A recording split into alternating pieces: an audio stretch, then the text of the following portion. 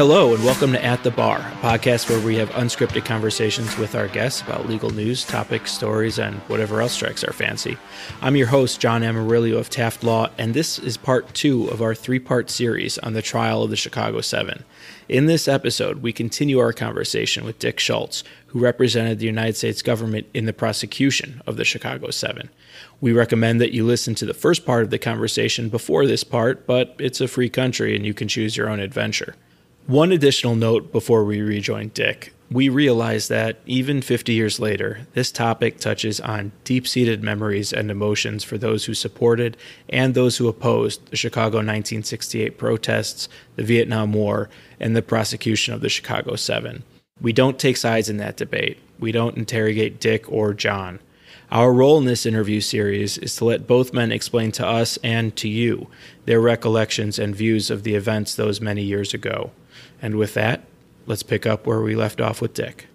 So, Dick, let's move the conversation on to the trial itself. It's my understanding that before the trial even began, one or more of the defendants were encouraging more violence at the trial. Is that correct? Yes, it is. It is. What were they saying? Let me just, before I tell you that, let me just give you an overview of the trial. The attorneys were Tom Foreign, the United States attorney, and myself. Right. The way we tried the case was we alternated witnesses. There were about 190 witnesses at the trial. I cross-examined or direct-examined approximately 90 of those witnesses. Tom did the other 90, approximately 90. I gave the opening statement. In the closing argument, Tom gave the rebuttal. And the defense attorneys were William Kunstler and Leonard Weinglass. So those are the 4 attorneys. Prior to the trial starting, to answer directly to your question, a week before the trial began, one of the defendants announced at a rally the following, quote, this is a rally. People should come to this trial and fight the pigs in Chicago, just as they did a year ago. He also instructed the audience how to make a Molotov cocktail and told them to throw it into a pig's cut. Our trial hadn't even started yet. By the way, that is evidence that we presented to the jury at the trial. Mm-hmm. You mentioned a Black Panther letter. Well, you know, that's one of the more famous episodes of the trial, and this was a note that was supposedly sent by the Black Panthers to one or more of the jurors, right? That's correct. Can you describe that? The first witness that we had on the stand, who was an FBI agent, while he was testifying, we were all informed that a juror had received a letter from the Black Panthers threatening the juror's life. As soon as we learned that, Kunstler, Weinglass, Tom, and I went into chambers with the judge. I think that was the only time we were ever in chambers with him. And we told the judge about it, and it was decided that the judge was going to interview the jurors to find out whether any of them could still remain as jurors. But lunchtime was coming. Before we broke up, Kunstler said, we have to keep this quiet. We can't let the jurors know about this. And we all, of course, agreed and understood. Mm-hmm. During the lunch hour, Kunstler, Weinglass, and all of the defendants, except for Seal, who was in jail, so he had to go back to jail on another case that was in, I think, Connecticut. He wasn't in jail because of us. Held a press conference on camera in the federal courthouse. And what he said was the jurors, he said jurors, plural, which surprised us, had received letters from the Black Panthers threatening their lives, and that he believed the letters were sent not by the Black Panthers, but by the United States government. So now, after that, we now are in court out of the presence of the jurors. And he says the same thing to the judge. The judge, now knowing that these letters are known to the world, and possibly through the media, if the jurors are exposed to the media, to jurors who never even received the letters, immediately sequestered the juries. The jurors were sequestered at a downtown hotel for 4.5 months on account of this. 4.5 months. Meaning they only could see their families on the weekends, and that was in the presence of U.S. Marshals, was just awful for them. Right. So he orders a sequestration, and the next morning, and later that afternoon, the jurors were interviewed and one juror was removed. Yeah. The following morning, Kunstler made a motion out of the presence of the jury for a hearing to determine the government's role in sending these letters. And he requested the judge order a number of witnesses to testify at this hearing, including J. Edgar Hoover and the Attorney General, John Mitchell. Right. The judge denied the motion, but then that evening, it was on television again because they had 2 press conferences a day, every day for the length of it.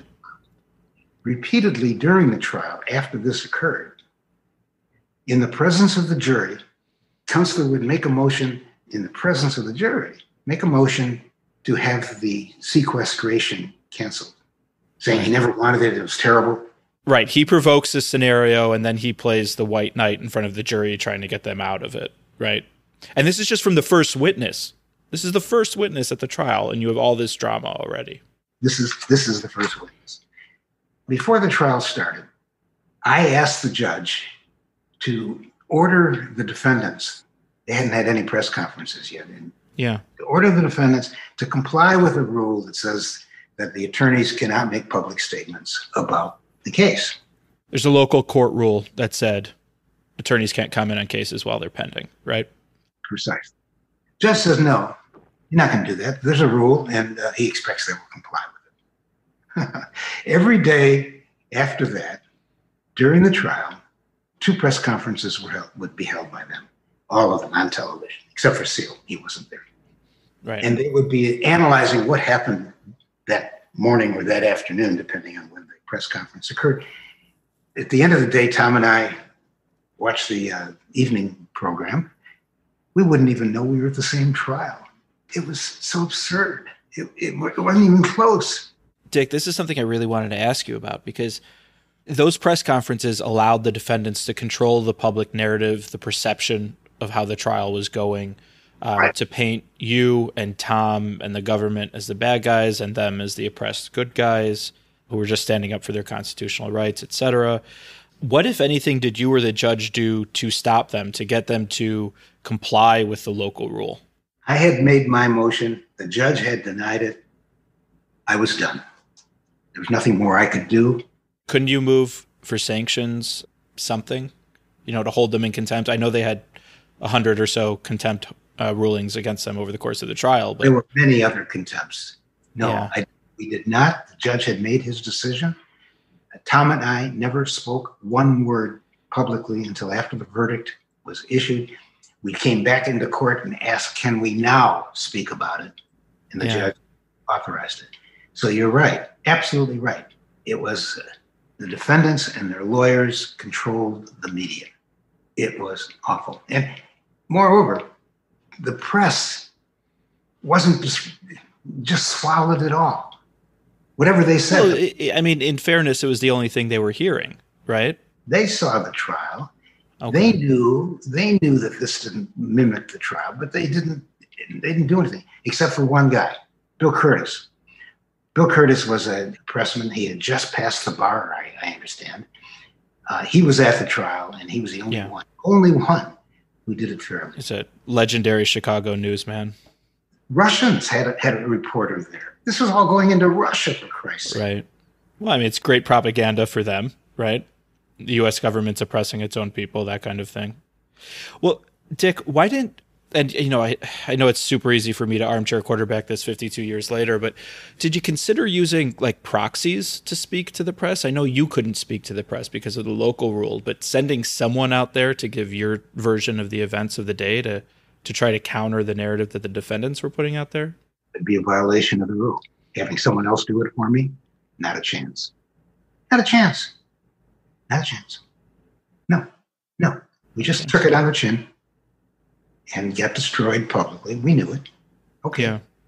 We had one audience that we cared about, the jury. That was it. Do we know to this day for sure who sent that note to the jurors? No, Do you have your suspicions? I have no suspicions. I have no idea. I have no idea. Okay. So, it was completely improper, but probably effective, Kunstler's maneuver there. That wasn't the only time that he told the jury that they were in danger during a trial, right? That's right. Shortly after that, it was like being on another planet, maybe in another universe. The jury was threatened again, not long after that. After the jury was seated, before the witness took the stand, Kunstler stood up and said to the judge, the jury's right next to him, and I'm quoting, he said, "The government is planning to launch an attack on the jury." God, that's what he said. The judge hears this and he immediately orders the jury out of the courtroom. They all stood up, and before they could even take a step, Kunstler said it again. "Judge, the government is planning to launch an attack on the jury." And the jurors are all looking at him and looking at us, stumbling out of the courtroom. They couldn't believe it. Couldn't believe it. Do you think they believed him? We never responded to it, ever. What are we going to do? Stand up and say, "No, Judge, that's not true"? No. But just, you were there. You saw their faces. Were they rolling their eyes, or did they look scared? They were in shock. Yeah. They were stoic. Later in the trial, Kunstler embellished on this. He informed the jury that Tom Foreign and I were violent. Here's what happened. Again, just before the witness takes the stand, this was in the afternoon on one of these days, right after lunch, before the witness got up to get on the stand, the jury's impaneled, the judge is sitting there. He stands up, and here's what he said, and I'm quoting. "There was a fist fight, apparently, both in an elevator and the lunchroom," there's a lunchroom in the federal building, "between a federal marshal and a U.S. attorney. The government sometimes settles its problems with violence, as happened in the courthouse today." Well, that's the quote. This was false. He just made it up. There was no fist fight. But the jurors, the only marshal and U.S. attorneys they know, are sitting right there in the courtroom. Right. They're being told that Tom and I are violent and dangerous. Just all made up. Okay, so there was violence in the courtroom, though. It just wasn't coming from you guys, right? There was a very rowdy crowd in the gallery. Rowdy's an understatement. Yeah, I'm saying that with a touch of irony.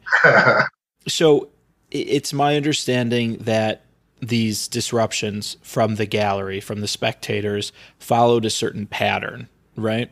Yes, that's correct. What was that? Well, first, the spectators would line up outside the federal building every night. There were lines. They'd sleep out in the street. And we tried the case from September to February. It was cold. Yeah. When they got into the courtroom, they would yell, scream, clap, laugh, swear, cheer, groan, grunt, and oinked in the courtroom during the trial. One woman kept on yelling, "You little prick, you little prick." I never knew whom she was addressing. It was incredible. It was like being at a football game to hear these screaming and yelling.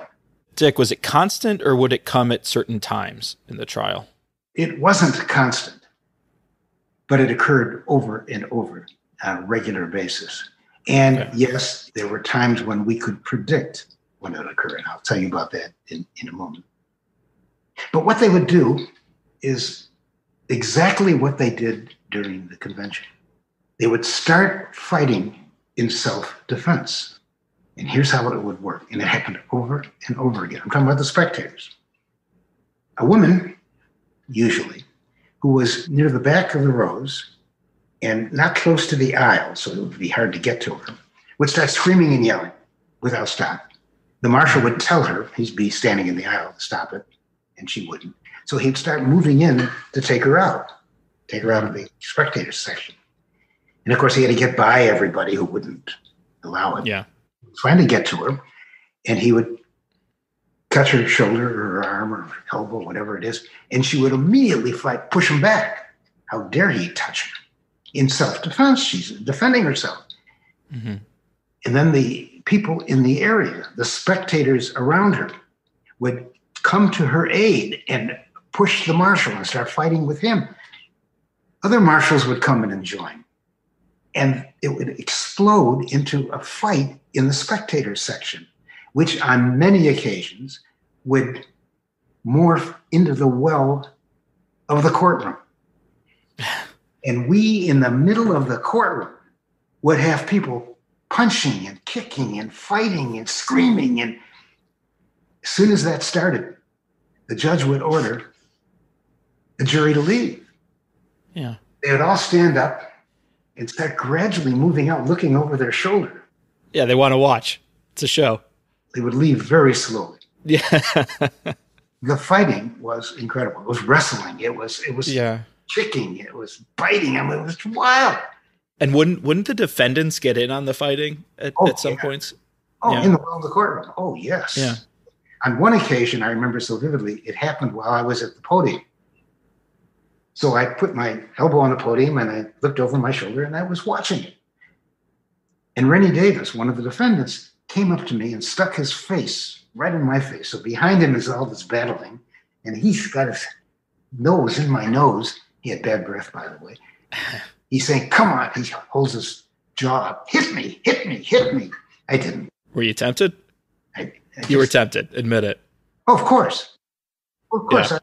We all grew up our own ways, of course. And he knew that. Of course, I didn't do anything. Right. On one occasion, what would happen, I mean, as soon as the jury got out, and it took him a while every time, the judge would promptly run out, and you could see he's a little guy. You just see his head running out. The court reporter would run out. Mm-hmm. And there would be nothing in the transcript. Sometimes she would say disruption, but generally there's nothing in the transcript. On one occasion, I remember this as vividly as could be, while they were all fighting, Abby Hoffman climbed up on the back of the front row visitors' bench, and he balanced himself on top of the bench so that his feet were on it and his hands were on either side. And he was squatting there, facing the fighting in the well of the courtroom. And in front of him was a marshal with his back to, a big marshal with his back to Abby Hoffman, fighting with someone facing the marshal.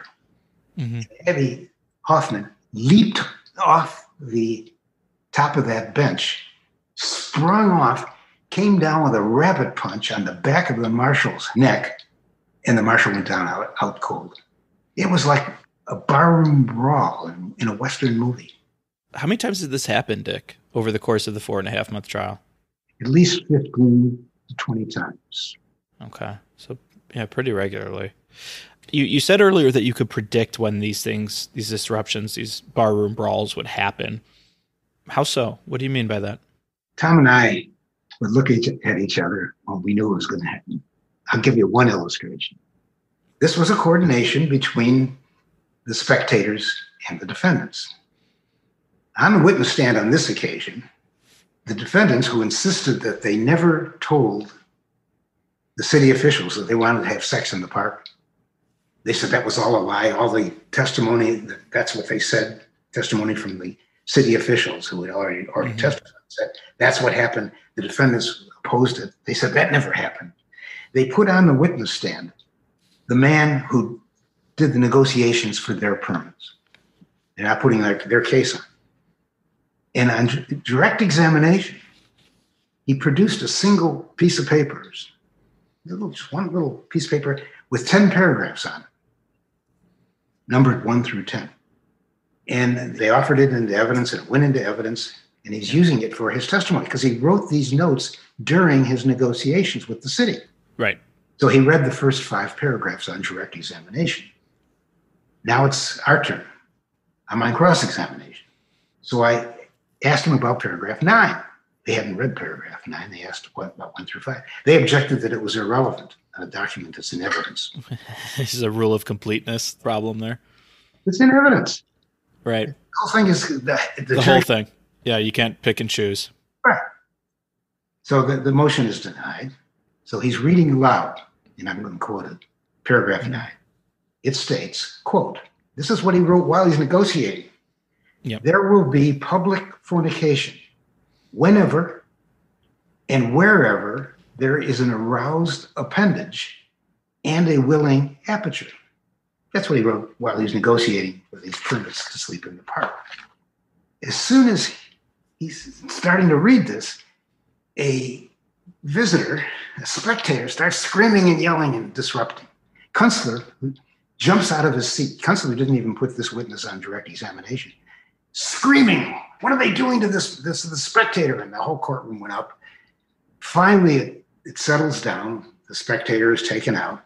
Maybe 5 minutes have passed. And I realizing that probably the jury never even heard this witness. Right. Or if they did, they don't remember. I mean, it was a wild scene.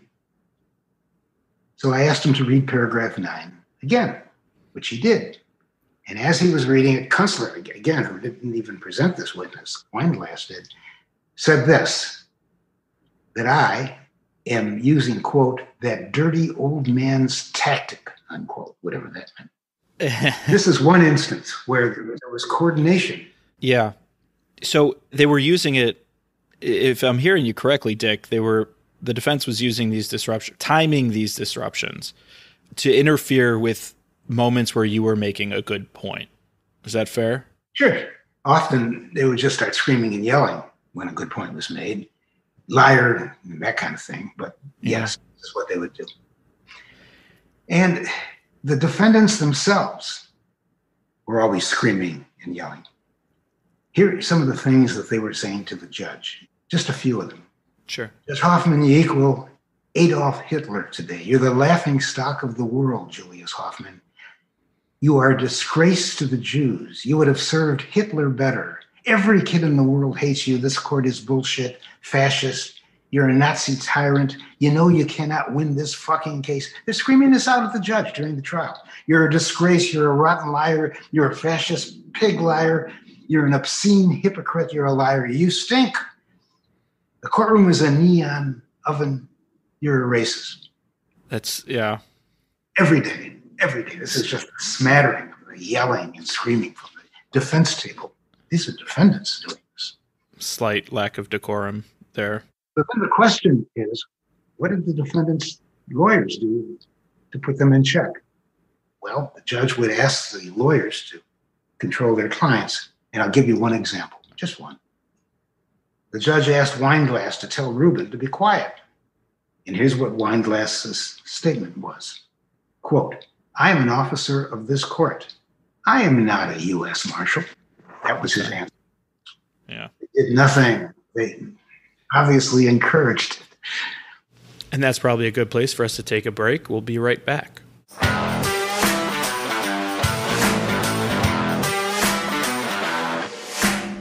This episode of At the Bar is brought to you by courtfiling.net, your solution for filing in over 100 courts in the state of Illinois. Courtfiling.net provides a better e-filing experience, focusing on speed and ease of use in the e-filing process. Courtfiling.net is affordable and offers 24/7 phone, email, and chat support.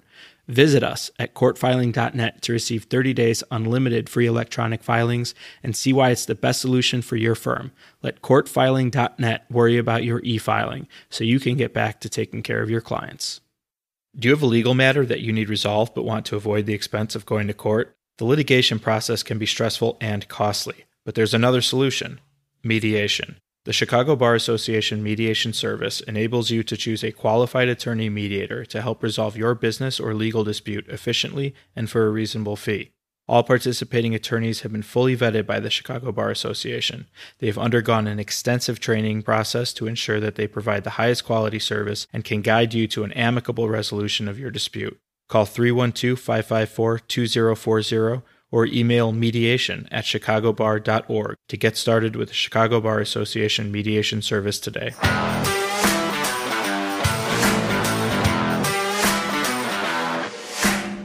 And we're back. Dick, a lot of those attacks were launched at the judge, Julius Hoffman. Let's go there. He's portrayed in the movie and is often remembered, I think in part because of the later appellate court opinion from the Seventh Circuit, as really being part of the problem with the trial. And ultimately, his rulings provided some grounds for the defendant's convictions ultimately to be overturned. Let's not go there yet, but let me just ask you, how do you remember the judge handling himself and conducting the trial and his responses to the defendant's behavior? What do you think of the way he conducted the trial? He did his best.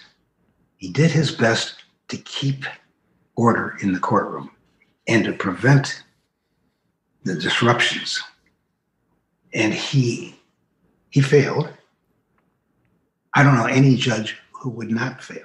Now, he made some mistakes, and he was criticized during the trial for it. For example, he had a friend whose name was Fineglass.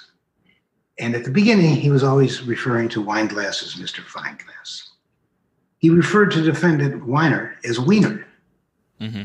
And he got confused with Dillinger's name. He called him Dellinger. He called Dillinger. He made a mistake. Right. He was careful. He was assaulted verbally every day, viciously, and just sat there and sat there. And he was maligned every single day. I felt sorry for him. Yeah. He had no method of stopping it. There was nothing he could do. Maybe another judge would find a way of laughing these things off or whatever. Judge Hoffman didn't laugh them off. He just took it. Well, his conduct, Dick, brings us to, I think, one of the most difficult and indelible images of the trial that has a lot of resonance today.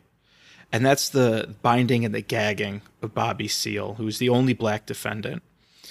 So let's get into that a little bit. It's generally understood that Seale was bound and gagged because he was trying to represent himself at the trial when he said he did not have an attorney. Is that accurate? Did he have a lawyer at the trial? The answer is yes, he did. And you said, let's get into it a little bit. No, I want to get into it carefully. It has never, ever been analyzed by any judge or any lawyer. Never. Let's do it now. And I'm prepared, and I'm going to do it. It's going to sound maybe a little heavy, but it's really very simple. The first thing everyone recalls is the binding and gagging and how terrible it was. It was accomplished by Kunstler's repeated lies to the judge and refusal to comply with the judge's order. And I'm going to tell you how it happened. It all started at the beginning with two lawyers licensed in California to file appearances for Bobby Seale. One was Charles Gary and the other was Michael Tiger. They were general appearances. Gary later sought a continuance of the trial, which was set for September 24th, because he was having a surgery. Yeah. Surgery. His motion was denied. The trial was going to go ahead, so he was out. Okay. The Kunstler had filed appearances at the arraignment in April for a number of the defendants. And had the case from the very beginning. On the morning of September 24th, the first day of the trial, in the presence of all 8 defendants, including Seale, the defendant's local counsel named Birnbaum informed Judge Hoffman that Kunstler had filed an appearance that morning for Seale. And here's what he said. Kunstler will be Seale's, quote, trial counsel throughout the whole trial, unquote. That's what he said. Then Kunstler, on that morning, who was standing at the podium, said who had been representing other defendants, said that prior to appearing in court that morning on the 24th of September, he filed his appearance on behalf of Seale, along with his Rule 30 affidavit, which he moved to appear pro hoc vice. And just to pause you for one quick moment, Dick, for our audience, those who are not lawyers. So what that means is that Kunstler filed an appearance on Seale's behalf, and when he did so, he swore under oath that he was Seale's lawyer, correct? Quote, retained, unquote, by Seale. Okay. That's what it said. Okay. That's what it says. So the judge hears this, and at that morning, the judge sua sponte, meaning on his own motion, granted Kunstler's leave to file his appearance for Seale non pro tonque, meaning he's backdating for the Kunstler. The judge then asked Kunstler and Weinglass, who represents which of the defendants? Yeah. Kunstler said this, I'm quoting, Weinglass will be represented by 4 of the defendants, and I will be representing 4 of the defendants, unquote. Didn't identify them by name, but when you layer it with the affidavit and the appearance, it's clear that Kunstler was representing Seal, right? We have the appearance. And Seal was there in the courtroom when he said this, correct? So if he disagreed, he presumably could have objected. That's correct. He's sitting right there. Okay. So that changed at some point. A few weeks into the trial, Weinglass finishes his cross-examination of a government witness. Upon completing that examination, Weinglass said to the judge, Seal should conduct the cross-examination of the witness on his behalf because he is not represented by counsel. Counsel is just sitting there saying nothing. First you've heard of it. Right. Seal, so the judge says that Kunstler has filed an appearance on behalf of Seal. And Kunstler said, and I'm quoting, with statements as to the limits of my appearance, unquote. And Judge Hoffman says, quote, there's no such thing as limits, unquote. By the way, Kunstler never told us what those limits were. Yeah. And they weren't in the appearance themselves, right? Just to be clear and complete. He didn't write anything in the appearance saying purportedly limiting his representation at all. Okay. So the only known statement that we had was local counsel saying that Kunstler is going to represent Seal throughout the whole trial. Right. Even if Kunstler had made statements, verbal statements, or even written statements modifying his appearance. There was no procedure for that at that time. It's once you file an appearance, the only way you can limit it or eliminate it is with a ruling of court. Right. And of course, he had no ruling. Right. All right. 10 days later, after this incident, the issue came up again. Seal said, I don't have a lawyer. And now Kunstler gave a different reason. He told the judge that he had, quote, fully and legally withdrawn, unquote, his appearance. He no longer said limiting statements. Now he's fully withdrawn it. But you can't, again, just for our audience, Dick, he can't withdraw his appearance without leave or permission of the court to do so. And that's almost never granted by courts unless there's substitute counsel who's coming in for that lawyer, right? Yeah, that's one of the principal reasons. The following day, after he made this statement that he had fully and legally withdrawn, the following day, he made a motion to withdraw his appearance, a formal motion. This is 4.5 weeks into the trial. 16 witnesses have testified, and he now moves to withdraw his appearance. Yeah. There was a lengthy hearing on that motion. Tom Foran argued it against Kunstler. The judge denied the motion. Several days later, when the issue came up again, Seal says, I don't have a lawyer. Kunstler stood up and said, I've withdrawn my appearance. He just had his motion to withdraw denied. I've withdrawn my appearance, as though there never had been a ruling by the court that he couldn't withdraw. It's just nuts. So he's essentially not recognizing the authority of the court. It's basically what it boils down to.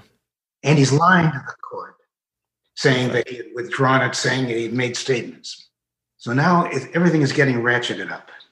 Right. Seal is demanding that he can represent himself. Here are some of the things he said to the judge. I'm quoting. Look, old man, if you keep on denying me my constitutional rights, you are being exposed to the public and the world as a racist, fascist, and bigot. The courtroom became utter chaos. We couldn't even proceed with the trial. Spectators and defendants were energized by the turmoil. There was yelling, swearing. It was unbelievable. Now I have to take you back before the trial. 6 weeks before our trial started, that is in August of 1969, before the trial started, the Seventh Circuit, which is the circuit that Judge Hoffman is in and we're in, made a ruling in what's called Illinois versus Allen. In that case, Allen was a defendant in a proceeding, and he was disrupting the trial badly. They couldn't proceed. The court ordered him out of the courtroom, removed from the courtroom, and he claimed, Allen did, his Sixth Amendment right was violated. The Seventh Circuit, 6 weeks before our trial began, ruled that a disruptive defendant cannot be removed from the courtroom. He has to be bound and gagged. That's what it ruled. Tom and I were aware of the case, and we saw it coming weeks before when Kunstler first claimed that his appearance had been withdrawn. They were building a case under Allen. Right.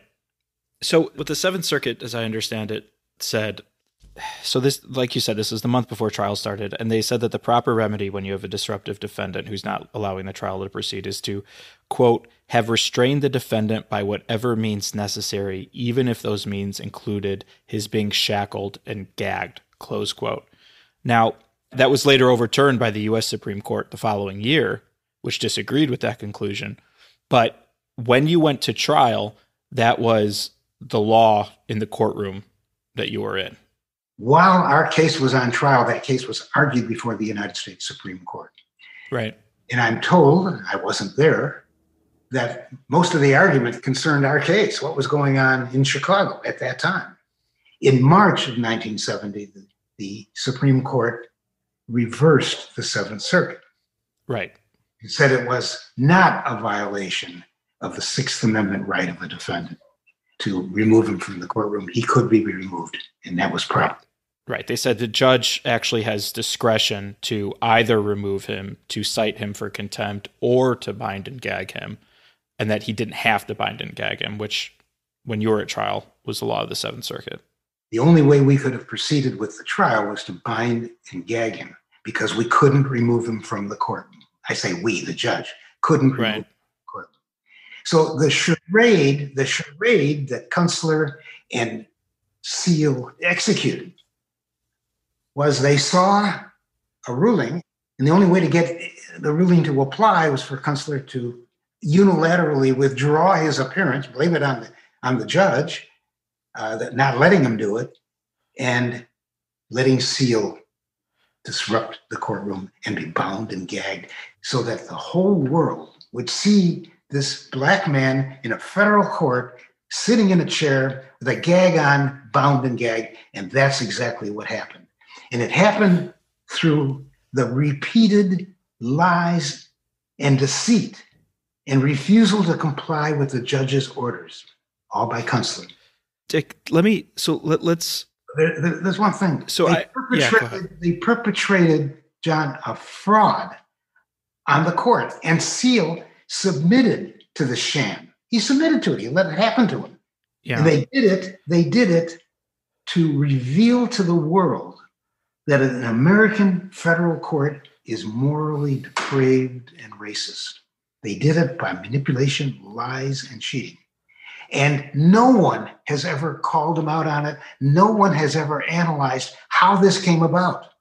And I've told you how it came about. So let's, okay. I know there's going to be disagreement on that point, whether this was part of a trap by the defense. What else could it be? I'm not taking sides. I know I've heard both of them. I'm trying to be neutral in this. No one has ever analyzed that. No. It's not something where there's another side to it. These are the facts that occurred. No one has ever addressed them. They said, a district court, that awful Judge Hoffman has done this. They never have seen how it developed. Okay. So let's take that as true then, Dick. You off the top think, well, maybe there's another side to it. What is the other side? No one has ever said. No, because there isn't. All you have to do is look at the transcript. All right. Well, but if we take that as true and agree with you on that, why? Here's my question. No, John, Dick, I did not make up the quotes. I am not accusing you of making up anything. I'm saying it's true. Okay. But taking that as true, Dick, here's my question.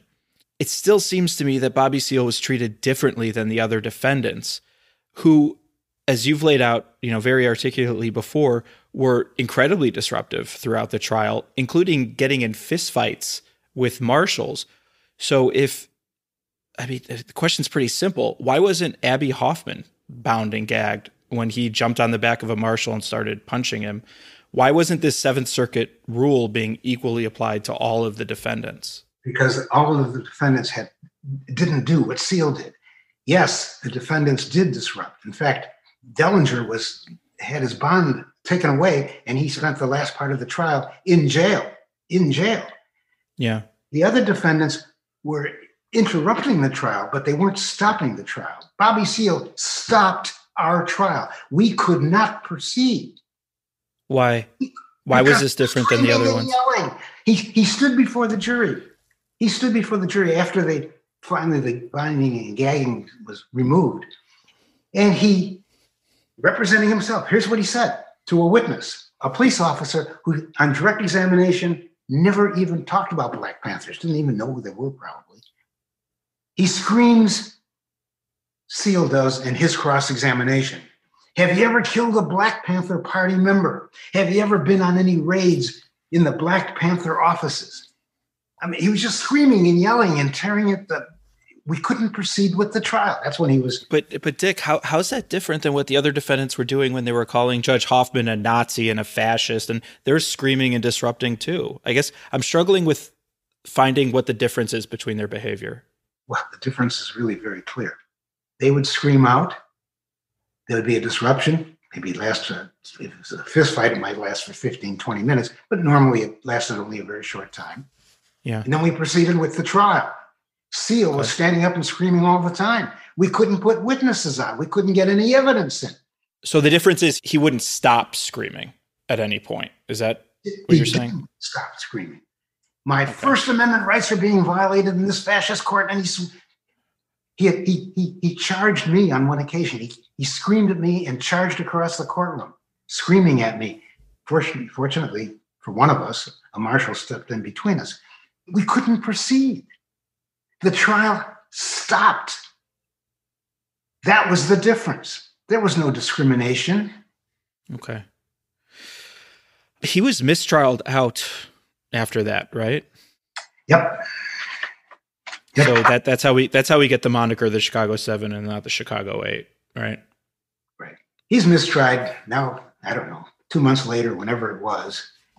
Well, before he's mistried, we had presented evidence about what he had done. Yeah. He had 2 speeches. We had a tape of the first speech, which was not a complete tape. And it was a messed up tape. That's a speech that he made a Tuesday night in Lincoln Park after being introduced by Rubin to 2,000. He spoke to 2,000 demonstrators. Our recording was not good. And then he had another speech in Grant Park the next day. Now, we presented that evidence. Seale is now mistried. Now they bring Seale back to testify. They bring him back to testify. And he takes the stand and he testifies to his speech in Lincoln Park, the first speech, the one that Rubin introduced him to. Mm-hmm. And he produces a complete recording. They had a complete recording of his speech and a transcript of his speech. So now I had the complete story. I didn't have it before. Yeah, and they're handing you your evidence.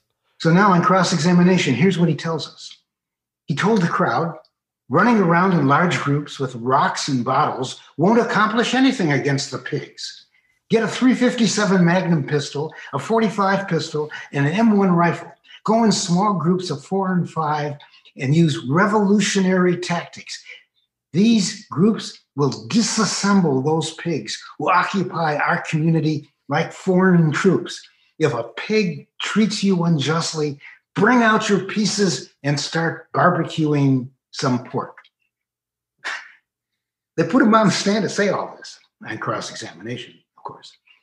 In the second rally, on cross-examination, I asked Seale whether the following occurred. Here's the question, and here's what happened. Question: did you state while pointing at a policeman, he's out in Grant Park on Wednesday, and Wednesday before the march to the amphitheater was supposed to go ahead, did you state while pointing at a policeman standing nearby, quote, if the pigs get in the way of our march, meaning the march to the amphitheater, yeah, then tangle with the blue-helmeted motherfuckers and kill them and send them to a morgue slab? They brought him back. Incredible. He refused to answer the question and, in the presence of the jury, took the Fifth Amendment. It certainly undermines their position that they were meant to be peaceful. So, Dick, let's talk about you're talking about a pretty memorable witness there. One of the things this trial's famous for is having a lot of memorable witnesses, including, the all the celebrities of the counterculture movement. You had Norman Mailer, Allen Ginsberg, Timothy Leary, Judy Collins, Phil Oakes, Jesse Jackson. Who stands out for you? 52 years later, looking back on it, who's most memorable for you? Well, one of them, Phil Oakes, I had to keep my family unknown to the defendants. My 10-year-old daughter happened to be there when Phil Oakes testified. He got up on the stand with his guitar. Kunstler asked him to sing a song that he had sung during the convention. I stood up and said that I objected to him singing in the courtroom, and my daughter screams out, "Oh, Daddy, let him sing." The very human moment. She ultimately became a prosecuting attorney. Abby Hoffman was probably the one I would recall the best. When Abby took the stand when the defendants put him on, he had blown kisses to the jury in the first day of the trial. On direct examination, the first question was, what occurred in your life from 1938 to 1960? He answered, nothing. He was a showman, a comedian on direct examination. He was endearing. He said how much he enjoyed the music. He came to peacefully demonstrate. It never crossed his mind that there'd be violence. He was a lover, not a fighter. He was so ingratiating. He was so good. He was so good. Didn't he challenge Mayor Daley to a fight in the middle of the courtroom? Yeah, he did, out of the presence of the jury. And Daley lifted his dukes. Put his dukes up, yeah. It was funny. And then everything changed on his cross-examination. He couldn't explain how he planned peaceful demonstrations when, prior to the convention, he wrote there'd be 6,000 arrests, 2,000 to 3,000 beatings, and 20 to 30 people killed. He couldn't. What happened on cross-examination is that he had never in his life had to answer a question. Never. He can always duck, dodge. But here, I would ask him a question, and he would deflect. I would very politely ask the answer be stricken. It would be, and I'd ask it again, and then again, and again, and again, till he had to answer the questions. And he couldn't. And he became sullen, reticent, subdued, angry. He was completely different than on his direct examination. This happened over and over again. I'd just keep on asking him, and he would just collapse. It finally became so bad, they had to hospitalize him. We had to take a recess for, I can't remember how many days, because he said he was ill. He went to the hospital. On his direct examination, Weinglass never asked him what occurred after Wednesday, the 26th of August. Left out Thursday and Friday. Mm-hmm. So I started asking them about after Wednesday, and they objected. And the judge said, well, you opened it up because you denied everything charged against you in the indictment on your direct examination, and that included Thursday. So now I get to it. On Thursday, the government we had previously presented evidence that at the Logan statue in Grant Park, there's a General Logan sitting on his horse, and it's up on a hill. The whole statue is up on a hill.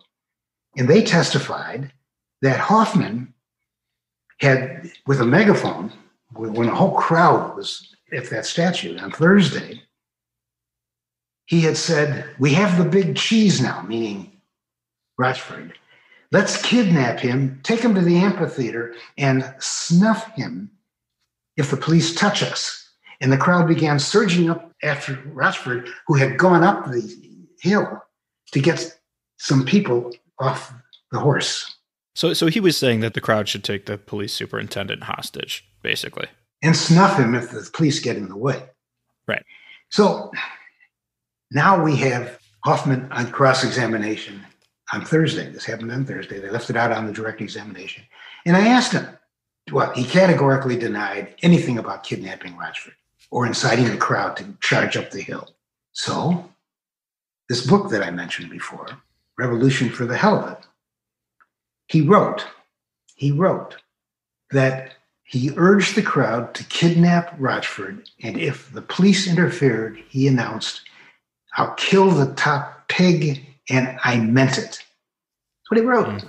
So now we're on cross-examination, and I bring him to his book, and it was pathetic.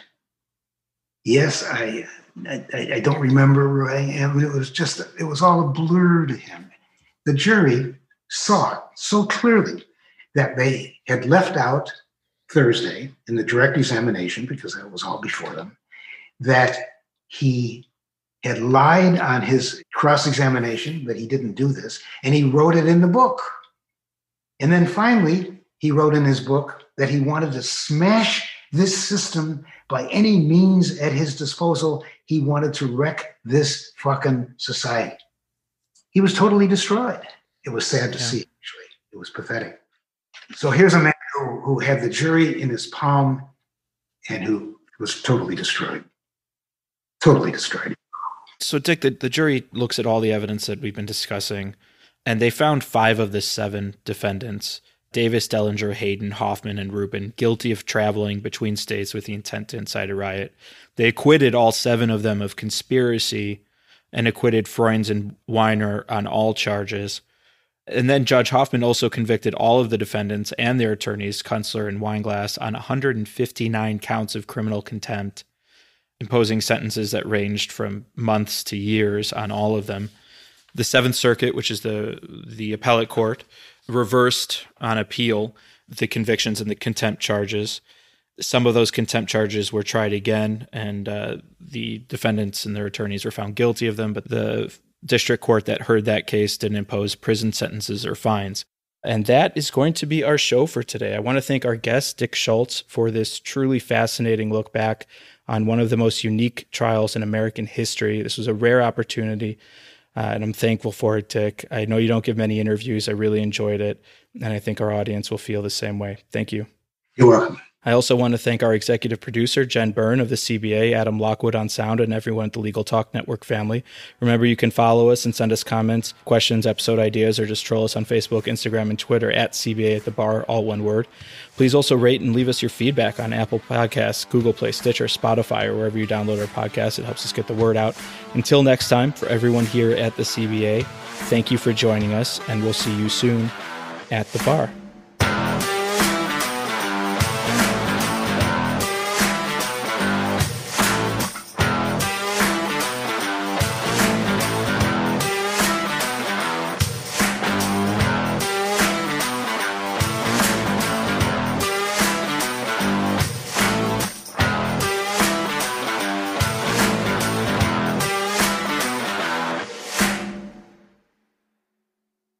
Need a lawyer? Steve? I do. You look like you need a lawyer. The Chicago Bar Association Lawyer Referral Service has been making referrals for over 70 years to attorneys who have been thoroughly screened for experience in over 40 different areas of the law. Call 312-554-2001 or visit us online at www.chicagobar.org/LRS.